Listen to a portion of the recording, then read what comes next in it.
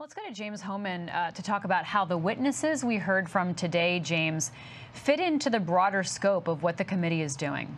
Yeah, absolutely, Libby. You know, Shaye Moss up here is part of this broader story. These are the four witnesses we heard from today.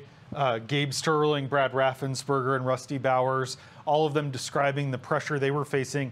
In previous hearings, we've heard from others who were on the receiving end of pressure, including someone that was mentioned a fair amount today, B.J. Pack, the former U.S. attorney for the Northern District of Georgia, who resigned when he was unable to substantiate the allegations of fraud against Shaye Moss.